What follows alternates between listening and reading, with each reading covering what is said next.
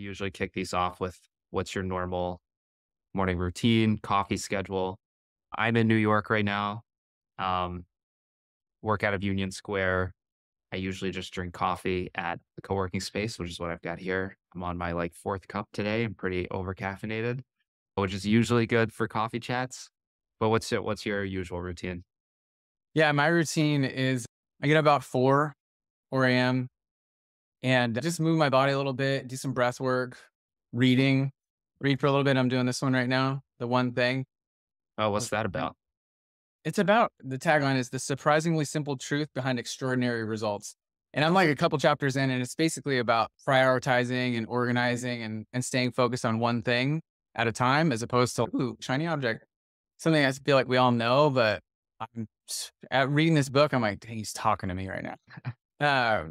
So yeah, I do a little breath work and then read and usually have my coffee. I like to do a cold brew with raw milk and maple syrup. That's my jam. I got that going right here.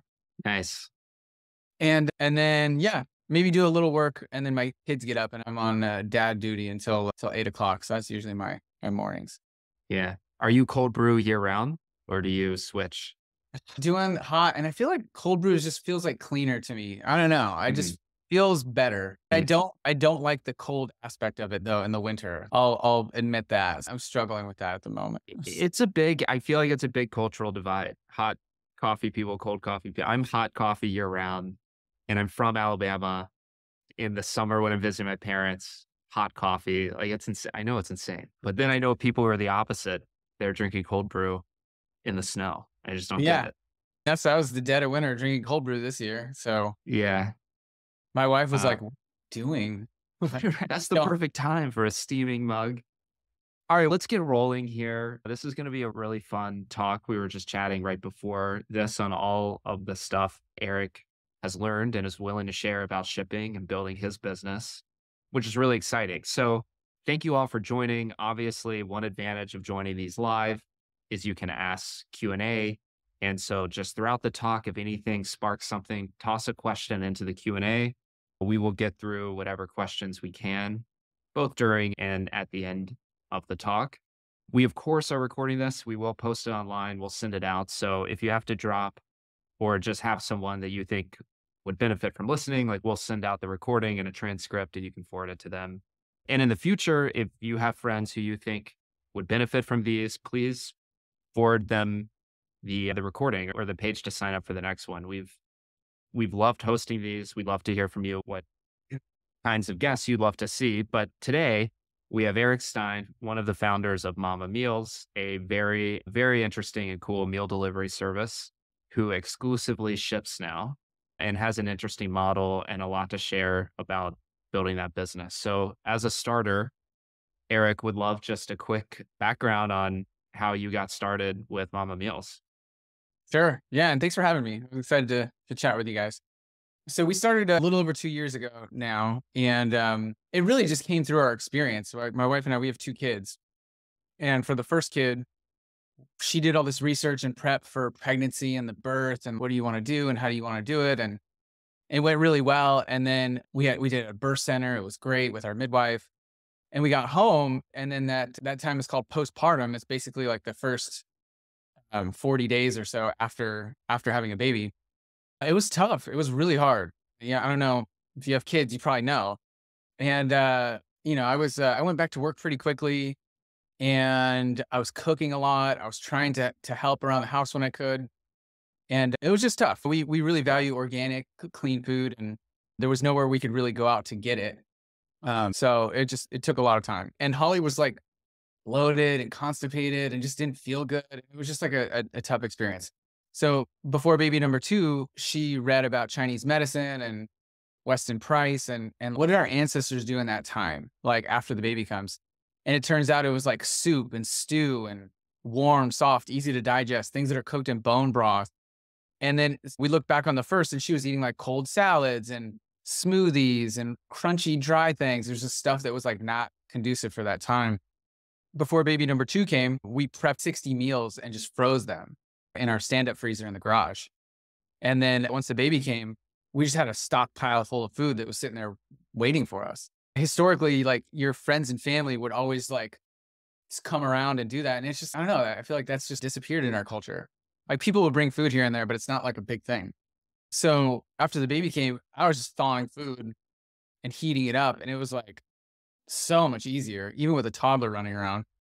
And my wife felt 1,000 times better. She recovered better, no constipation. And life was just like so much easier. And then I went back to work and we didn't really think much of it. And then she did it for a couple of her friends as a gift when they were having their second and third kids. They're like, hey, Hey. my wife was like, I'm not going to buy you diapers. I'm going to make you some food and I'm going to stock your freezer. And then they were both like, that was the greatest thing anybody's ever done for us. Thank you.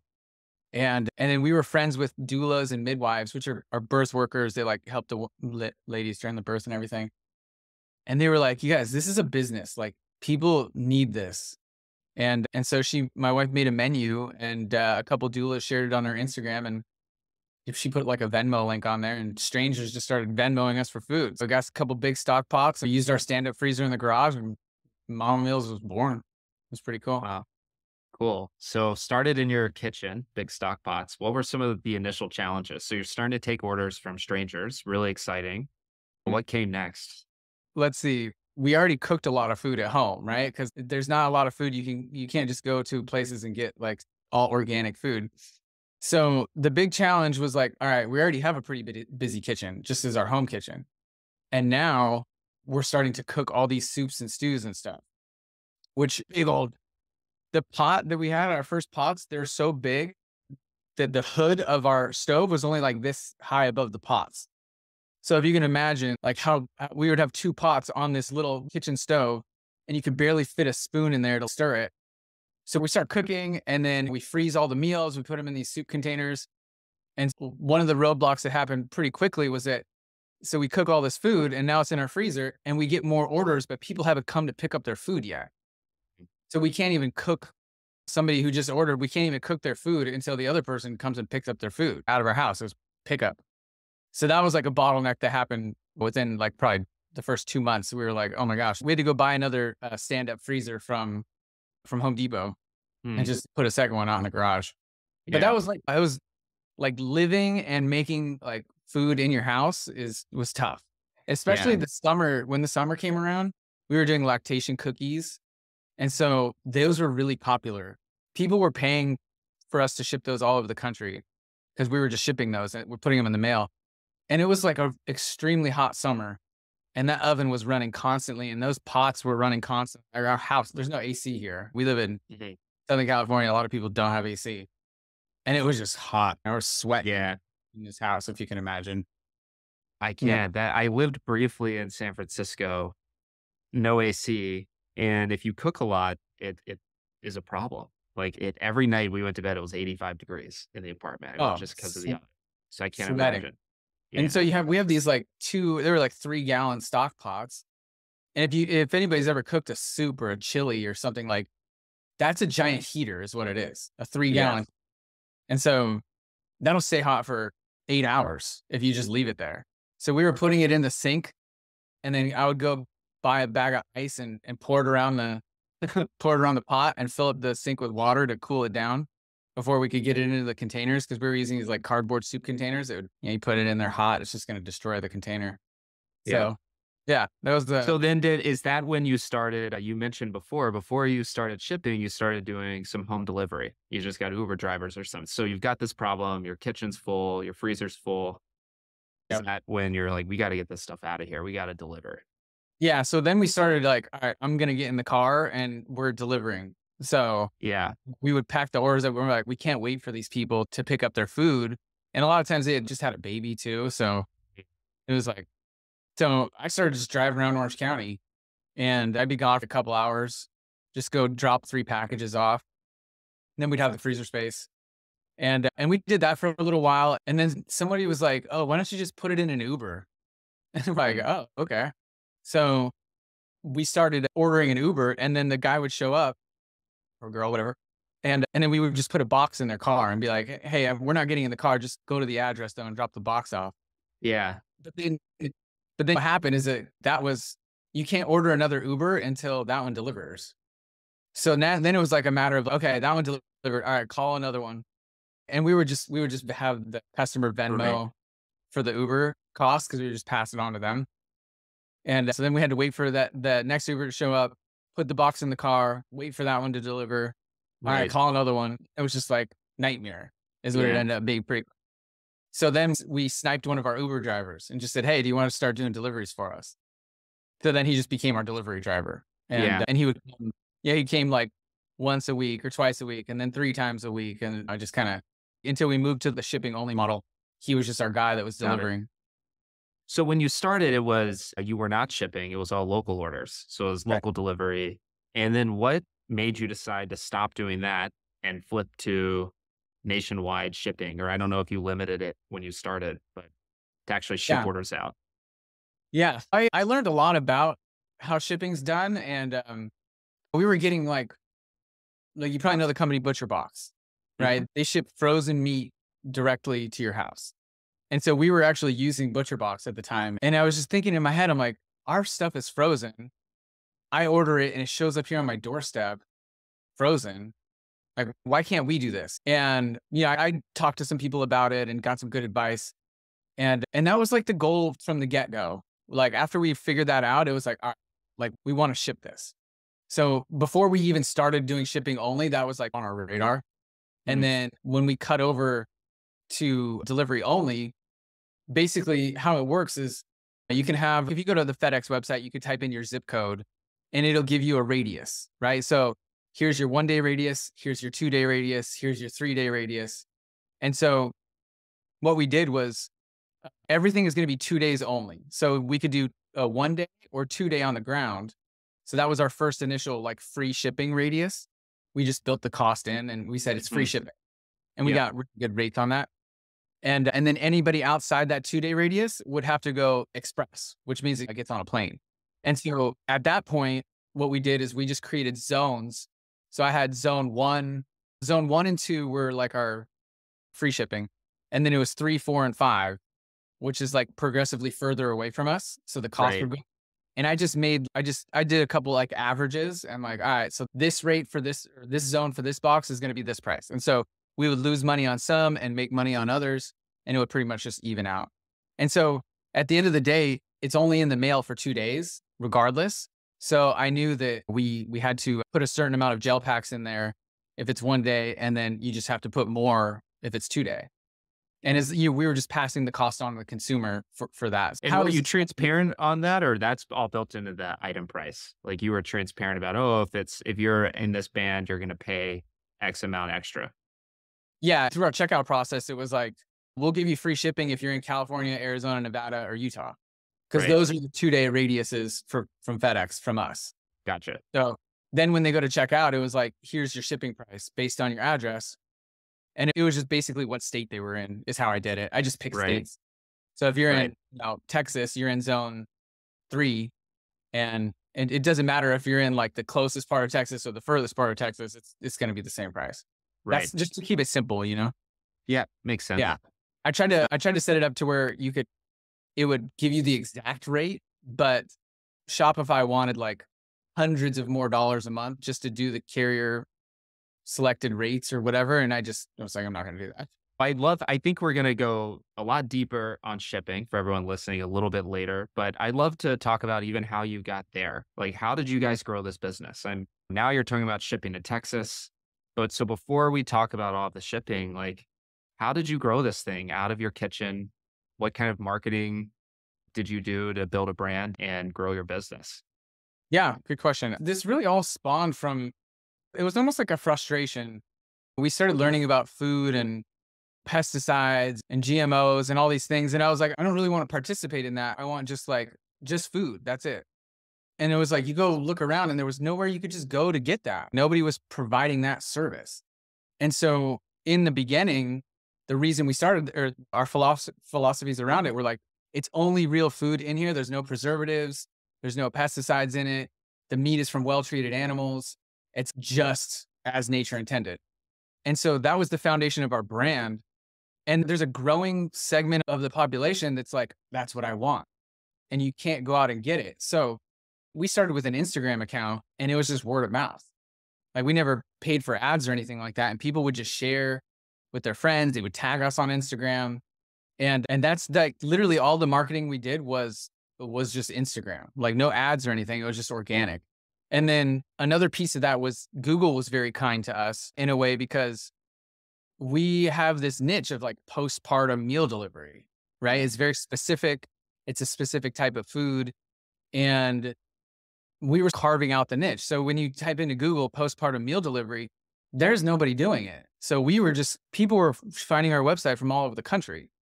And because there was also that frustration of, oh, I can't go to a local restaurant and get this type of food. We were able to charge a premium and people will also pay for shipping. And I mean, candidly, it's not like on our costing sheets, like we're not gouging people. We make the price appropriate. We choose the best in quality ingredients, and you want to pay, if you want it, you got to pay for shipping. But Yeah. I mean, in terms of how we grew it, stick to our values, and people shared it. It's Yeah, about and I it. think there's so much to discuss here because I think your specific product lends itself to, I'm sure, how you market it, how you think about pricing on this. The fact that you're selling it really as a one-time thing. Granted, someone might have multiple kids, but you're going to do this postpartum. So I'm not trying to get you to sign up forever. It's a specific use case. And you also have this big gift component because of that as well. Like your friend might have a kid. So how has that played into how you guys market the product and how you think Yeah. about price point and who the buyer is and how you convince them to use you?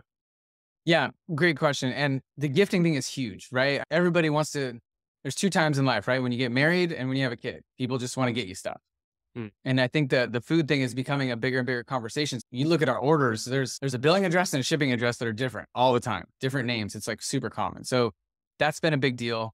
And then what we've done recently for like our marketing is we find like moms on Instagram who are pregnant or about to have a kid.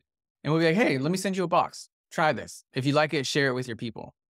And they're like so willing to share it, so willing to share it once they like see what we're doing. And we've been so blessed in that way that like the marketing mm. that's our marketing cost is I'm just going to ship you a box of food. So to specifically like followed moms who Yeah. just had kids. So it's That you're targeting the use case. Yeah. that's like the best. But if we just had this recently where my wife follows these like mom influencer type people who are like into trying to teach people to be healthy and live a less toxic life and blah, blah. Like there's so many different niches within that. Right.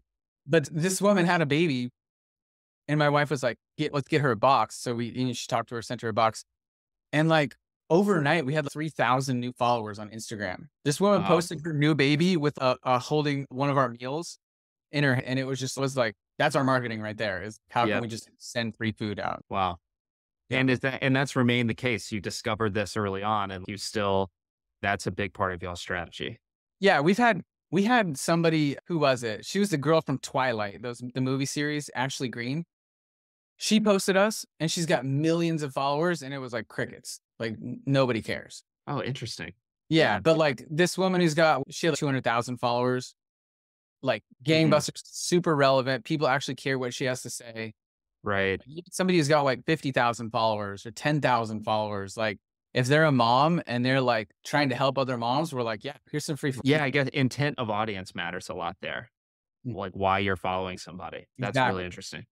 Yeah. So part of this as well is, and I think this gels well with the gift component of you're willing to spend a little bit more money, in my opinion, to send someone a gift than to buy for yourself. It's almost like this psychology of I want it to be nice, I want to Yeah. treat them, but you were talking before the call, even of you want to price the product fairly to meet our values and do our part to fix the food system. So I'd love to dig Yeah. into the pricing and just how you guys justify to the consumer the price of the meals because they are expensive, right? I think Yeah. on a relative basis.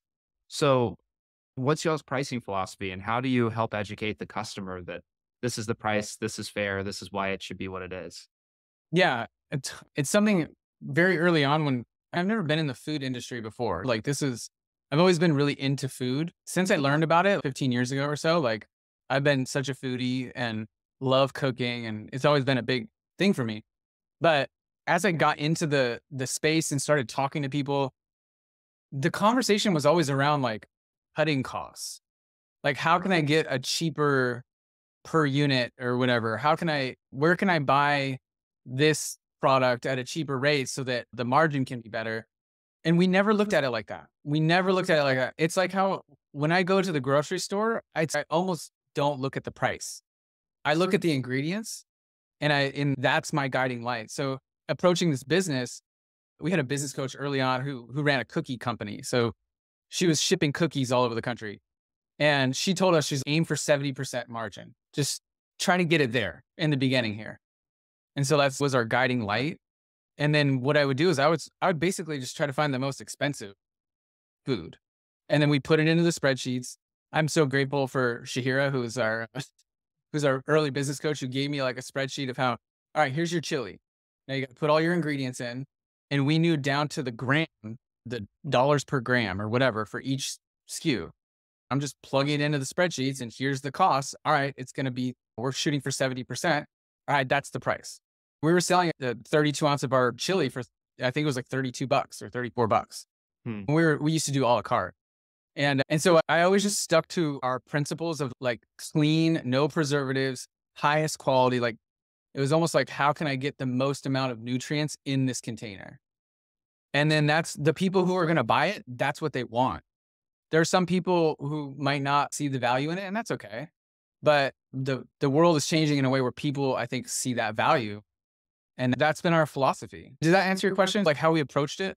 Yeah, it does, and it spawns more too. I think, I'm hearing from you, and correct me where this is right or wrong. You just have to follow your values, which in your case is the highest quality food. This is a very important part of your life. It's either worth it or it's not, and let customers self-select into that. And don't what I found what you just said to be a transformative thought is stop thinking about cost cutting and more about the product itself. Like, how can I deliver the best product and let people who want that buy it instead of Totally. thinking about how to find cheaper chicken? I wonder why 70%? Like, why was that the target for the business coach? That was, I have no idea. That was what she Yeah. said. And we were like, literally never done a food business before. Hmm. So we're like, okay, we'll do that. But I see now that it's almost like a threshold when I play with the costing. If you're up there at 70% at your ingredients, like at the end of the day, after it's all said and done, if you can be around 70%, like you almost have like a staying power in your margin. As you get a little bit lower, it gets eaten up quicker. It's like my thought on it. I can't be like, I'm just making that up right now, but that's Yeah. I've noticed. If it's Yeah. up there and I increase the price a little bit, it stays up there. But if Hmm. it's 50% and I increase the price a little bit, it like drops faster.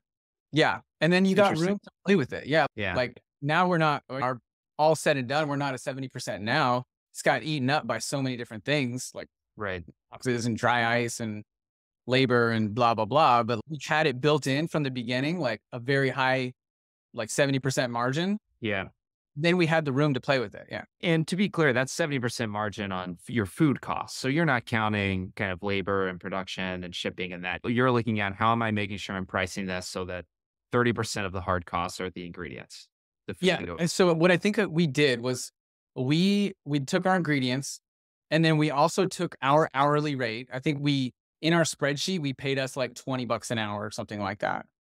And so that included like the container that it went in and the labor that we were spending in the kitchen, Mhm. like hours in the kitchen. And it wasn't everything, but it was Got pretty it. close. You know what Got I it. mean? Okay. So it is Yeah. more than food. Yeah. It was more than just the ingredients. It was like Yeah. our hours going into it at $20 an hour. And the containers, it's $1 per container or whatever it was. Yeah. So we just kept it high Yeah. and kept quality like appropriate. Hmm. And you seem to share this sentiment that at least businesses we see, high price point and low customization are correlated with success. Now, there are people that buck that trend, and that's not a hard and fast rule. But for the most part, if you can sell a high priced product or a high cart value, is what we really think about, less so individual price, but how do you push so that every order hits at least $100 is what we Yeah. see a real benefit getting to. And then, second, low customization. You're setting yourself up for success. And on your website and talking to you guys, don't have much customization. You have some add-ons. Can you talk about learning that and where that came from? And has that always been the case? Yeah. Early on, we just wanted to please people. And so somebody would be like, "Hey, I don't eat pork. Could you do a hearty sausage without pork?" And we're like, "Okay." So we did our hearty sausage stew without pork. "Oh, hey, I'm this. Can you remove that?" And we were like, "Okay, we'll do that because this is it's gonna be a sale." And so we did that early on. But as you increase the batch size, like you can't like do that. And for example, the pork thing, we had multiple people being like, "Hey, I don't eat pork. I don't eat." So we switched it to a beef sausage instead of a pork sausage for the hearty. Like that was something that we did, but we did it permanently.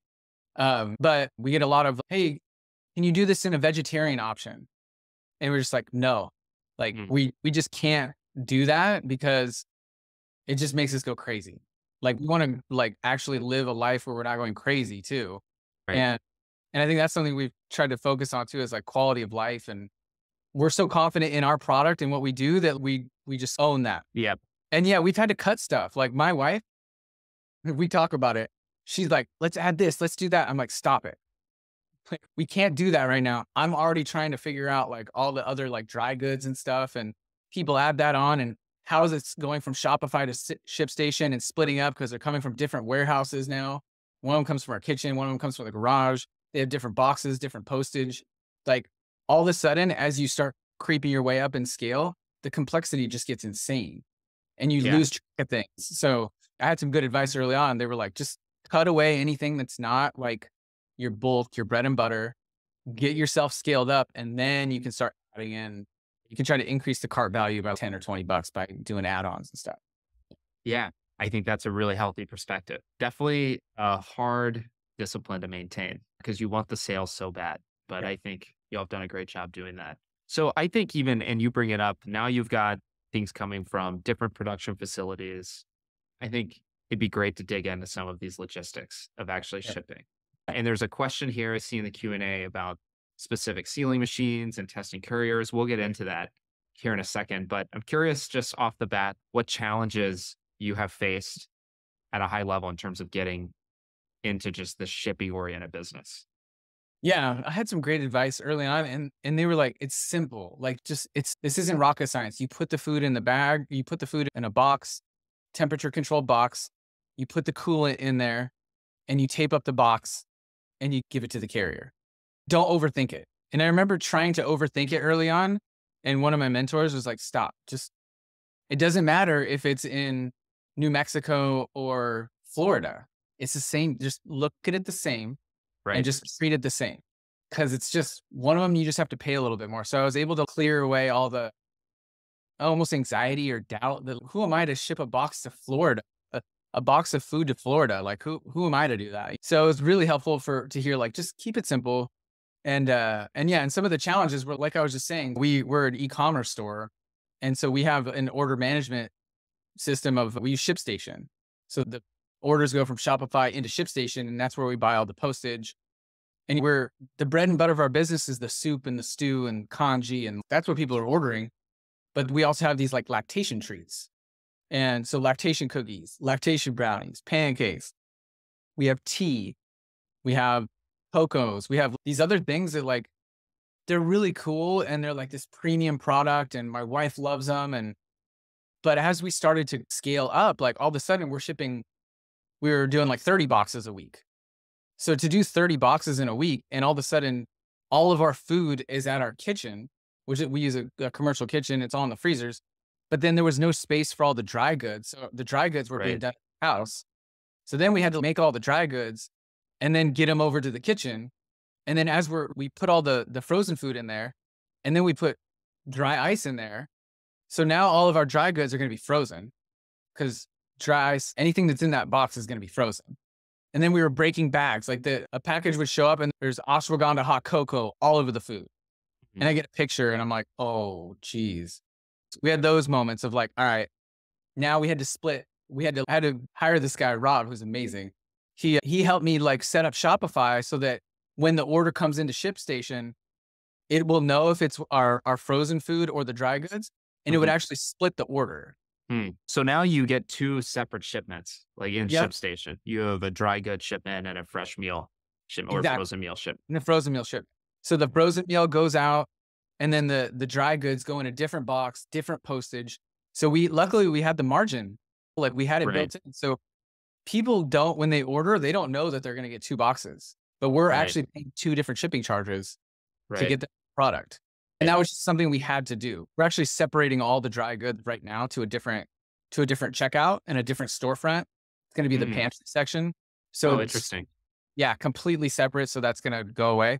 That'll Yeah. be like beginning of next month.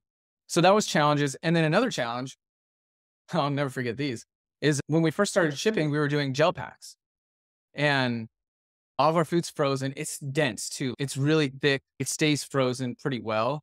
Yeah. We pack the boxes and we have to order gel packs. There are several struggles around that one. One is sometimes we've run out of gel packs. We're supposed to ship the box out, but we don't have any gel packs. All right, we're not shipping the box out, right? Doesn't happen. And then two was like, I found out that you need to have a gel pack in the freezer, especially the big freezers that we were using at the time, a week. They should be in there a week to make sure that they're fully frozen. And so there was this time of we only had a certain amount of space in the freezer. And then we'd use all these gel packs and we'd have to put more gel packs in, but they wouldn't be frozen in time to keep the food cold enough. So that was a struggle. And then summertime came around because we were doing this all in the winters when we started shipping. And then summer came around and all of a sudden I'm getting emails of people saying their food was showing up thawed. Mm. And I'm like, oh my gosh. Like there was like a heavy moment of we might be in trouble right now. So we'd have to just ship a new box and cross our fingers. And then usually it would show up. It's just sometimes it got delayed a day or something like that. Or it would Right. sit in a hot truck or a hot warehouse and the gel packs were just not enough. So I had to move to dry ice, which is extraordinarily more expensive than gel pack. I mean, Yep. our costs went from $350 for gel packs to $1,500 a month for dry ice, just like overnight. But again, margin was there. So those were some struggles to learn early on. And yeah, and now we're just dry ice only and everything it shows up like a brick now Yeah. and then one other Yeah, go struggle ahead. is, okay, we're in a kitchen, a commercial kitchen that we rent. And to do this kind of shipping is you have to have boxes with temperature controlled liners. You've probably seen them, right? It's like these thick, like paper, kind of mushy cardboard liners. And it takes a huge amount of space. You have to order by the pallet. And all of a sudden, I have 3 pallets of boxes show up that we don't have the space for in our rental kitchen. And I'm trying to figure out, okay, like, how are we going to Tetris these liners and boxes into our small little storage space? And then we're getting low. I have to order another pallet and then it has to cut. It's just the logistics of it was like, it was tough in the beginning before we like really figured some stuff out and got some good help. But yeah, there was a lot to like kind of work through in those early days. Yeah, so interesting. So just some tactical stuff here, like some questions people have asked. What kind of permits did you need to ship food all over the US? Is it hard to get those or We pretty were easy? not like, yeah, there was no like specific permitting from what we've seen. We're direct to consumer and talking to the health department and everything we were doing. They never said we needed any sort of specific permits. Yeah. And then what sealing machines do you use or have you used to actually seal your meals? We use these containers, bamboo containers, and they don't have a good seal on them. Like it's one Mm. of the things we're doing right now is we have bags getting made. So I've got like design work and all that stuff in progress. And yeah, it's been something that we've been like thinking thinking through like long term, but we make the food and it's gone within 2 weeks right now. It sits in the freezer for 2 weeks and then it goes to the people's house. And I know it's something long term where we want to get into something that's got more of an airtight seal, but it hasn't been. I think we maybe got 1 or 2 complaints here and there of, oh, the food's kind of frostbitten. We're like, ah, sorry, like we'll give you a refund or we'll ship you a new one, but nobody's complained. Yeah. What Very. what where are you getting your boxes and kind of insulation? What have you settled on? Are you still doing the gel stuff? Where are you getting that from? Sounds like bamboo boxes. We have containers. They're bamboo containers. It's from a company called World Centric. They have a lot of different like paper products that work pretty well and they're very reasonably priced. Mhm. And then there's a couple different companies. Pratt, there's a place where we'll do the big boxes for shipping, or Temper Pack is another one that does the insulated shippers. What else? Green Cell Foam, I think, is another one where you can order a pallet of boxes and they'll come with all the liners and everything. Those are like the 3 that we've used. And now I actually have a company that they warehouse all of our boxes for us and they bring them twice a week pre-built. So Mm. Like they build all, because you got to build the box, right? You got to tape it up and put the liner in. So they warehouse the box and bring them with the dry ice twice a week. And I just Mm, pay like an extra $1.25 to have them build the box and bring it each box each week. nice. So we're able to like move faster. Yeah. When you were exploring shipping, did you test with any local couriers first, or you just went straight to shipping with, is it FedEx, UPS? Do you use a mixture? Yeah, we just kept it simple. That was another advice to me was like, we could get, we could do multiple carriers. Like for example, FedEx from us will get to San Francisco in 2 days, but like Washington or Oregon, it's express. Like it has to get on a plane. But there's another carrier called GLS. They can hit Washington and Oregon in 2 days ground. Mm, mm, So we could have used different carriers, but again, that raises your level of complexity. So we were just like, keep it simple. So we just use one carrier. We use FedEx and for everything. And then once if scale up to the next level, then we'll start to play with multiple carriers. But there's a software for that, which is pretty cool. is that like a ShipStation add-on or something like that where you can flip orders It's to actually, different places? it's actually a frozen, it's called Grip Shipping, Mm, GRIP. And they're basically like, okay, so they got frozen warehouses across the country. Okay. So you can send your product to their warehouses and then they integrate with your e-commerce store. mm, So if you get an order, if you have product in Texas and California in their warehouses and you get an order in New Mexico, well, Grip is going to say, all right, so here's it's shortest from Texas to this. So use the Texas facility, use 5 pounds of dry ice, use this carrier because it's the most successful. mm. That's cool. Or it'll say, oh, there's an issue. There's like a weather issue here. Send it from California, use this carrier, use 10 pounds of dry ice. Because the last thing you want to do is lose a box. So Right. it'll analyze shipping rates or shipping carriers. You got to have a pretty decent sized volume to get in with Right. them. I would But imagine. that's like, It's yeah, like that's where you fulfilled can by Amazon for frozen. yeah, frozen. Cool. Wow. Very Yeah, there's a specific. couple. There's Grip does it. There's a few others that are out there that are just like frozen fulfillment networks. Yeah. Very cool. I think you mentioned this earlier, but do you have a corporate account with FedEx? Or, and I think we answered this question here, where you get your liner boxes for shipping? Yeah, the liners are Pratt or Temper Pack or Yeah. Green Cell Foam. Yeah. And then, yeah, we have a really like nice FedEx account that gives us really good rates. Nice.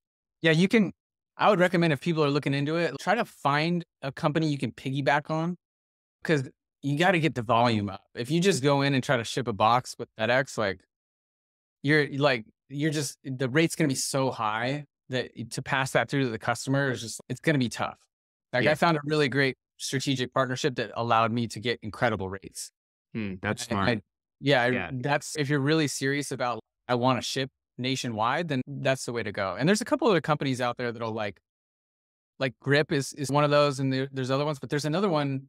There's a few others out there. I forget their names, but you're basically like grouping buying power with them, and then you can get discounted rates. Shopify Right. sort of does that. Like you Yeah. can get discounted rates through Shopify.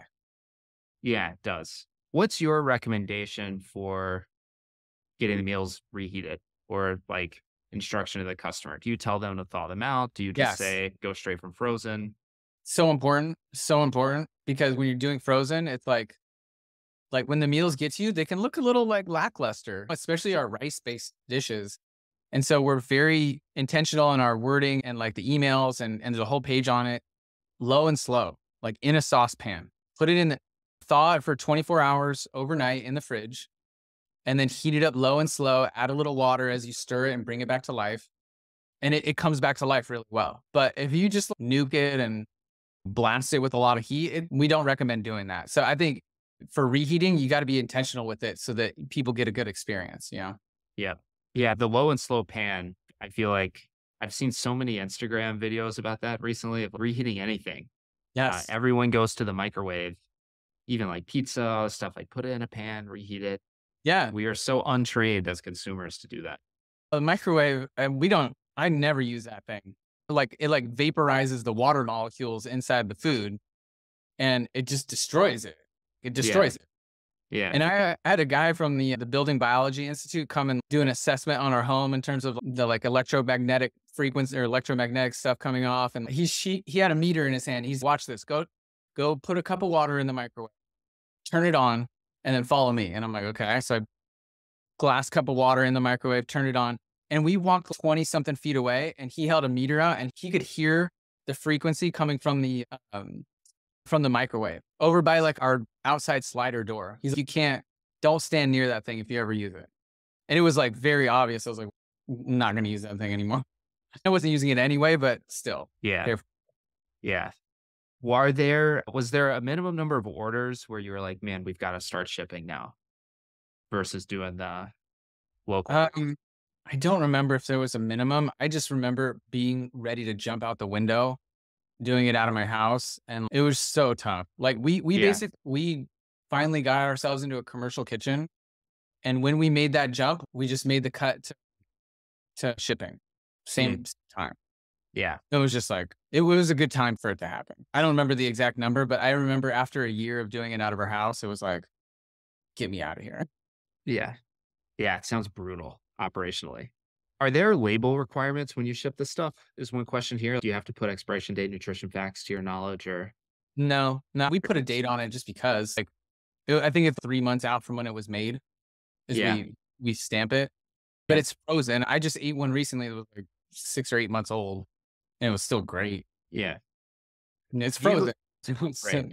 doesn't happen. Right. It might lose like a little bit of its luster, but it's Yeah. certainly safe. On that note of frozen, have you ever shipped non-frozen stuff? I know you have the packaged goods, which I think is straightforward, but have you shipped non-frozen food? And then as an extension of that for your frozen stuff, what's your freezing process like? Are you now just cooking as you cook and freezing them and storing inventory, or are you still doing batches and trying to take orders ahead of time? Yeah, we've shipped like the baked goods, and that was we had to cut. We used to let people order like the pre-cooked baked goods and Hmm. do that a la carte, but we had to get rid of it. There was just too many orders, and it was just like they would show up broken sometimes, and we just had to like they have to be add-ons, so we ship it frozen. Yeah. If you were gonna ship fresh, there's a ton of companies that do that, right? You just throw some gel packs in there and make sure that your the packaging is good. It's not gonna open up in transit, and then as long as it shows up cold, right? And then what was the second question? The What's your freezing production like process. now? What's your freezing process and how are you thinking about the production of the food and Yeah, we cook ingredients? it. We get a 40-gallon brazier. We do just big batches at a time. Get it out of the brazier into chafers to get some of the heat off, and then get it into our containers, and then it just goes right in the freezer. And then that's where it Yeah. stays. We put it in boxes. Yeah. Yeah. So you're more just like making inventory and then pulling from inventory and staying a little bit ahead of the order trends. What it Yeah, looks like. we're a little bit ahead, but right now it's we're only in the kitchen once a week right now. We do all of our production on a Sunday, and we would only do 2 recipes a week, and that was able to Mm, keep us. And now it's been like, oh man, we had to throw in a third recipe, and then last weekend we had to do 4, and so now I've had to like I'm going to add another day, but I've got 3 door freezers, like the walk. So we don't have a walk-in anymore because the new kitchen we're at just doesn't have the space. So I had to buy 3 of those 3-door freezers, and they're full. Like, they get full, and then they get emptied, and then we refill them right. back, and then they get emptied, and Right. it's a dance right now. Like, I'm Yeah. flirting with fire, to be honest, at this point, and we're doing our best to keep up, and that's why I've started to talk to some companies that have, like, bigger production. They've got bigger freezers, and they can start helping us with this because Right. we're just gonna run out of space. It's only a Right. matter of time before, "Oh, we made 150 creamy chickens this week, and we sold 160." What are Right. we gonna do? You know what I mean? We're gonna Right. get into trouble, and we don't have Yeah. freezer space to keep adding. It's literally at the kitchen we're at, we cannot put another freezer there. Yeah. So which just people are like, "Oh, do you wanna why don't you just build a kitchen?" I'm like, I don't wanna do that." Yeah. Yeah. So That sounds like a nightmare. I've seen what it takes Um, to make a kitchen. I don't yeah. we're How just often, how many items are on your menu at any given time? And do you switch them out or are they pretty consistent? we have 7, like, soups and stews, Uh huh. and they're like there's no switching. Like, we're Mm, at a place where we have to just be like we want to add, we've got so many good ideas and so many things we want to do. And it just like to add in anything else into our production to, okay, where do we source that? Where are we going to keep it? Like, where are the raw materials going to be? It's just, we're out of space. So we can't add anything else. And we've gotten like really good at where the 7 that we're doing now. Yeah. Uh, and so once we like get some help with production, then we can talk about like, all right, let's get some more of these other SKUs that we wanted to add for a while, but not now. We're Right. just dangerous. Again, we Right. were talking about that quality of life thing, right? I want to be able to sleep at night. Right. Now, like last weekend, the processor that does our veggies, that chops them and stuff, they shorted us on potatoes and onions. And I'm like, Mhm. okay, I gotta go to Whole Foods and go buy all of their potatoes right now.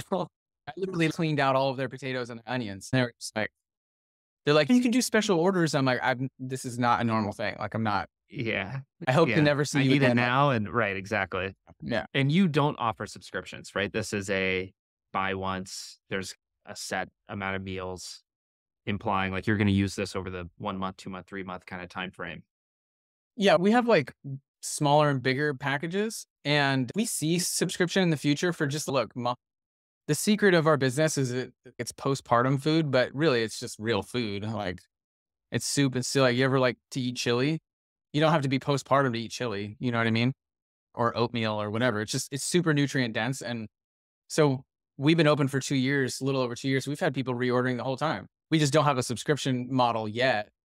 We're going to work on that here as we figure out production a bit more. And I'm Yeah. actually working on that now. Just like, how can we make that work? How can we like make it Right. like, do you really want it? But we haven't done it yet. But I can Yeah. see it coming for sure.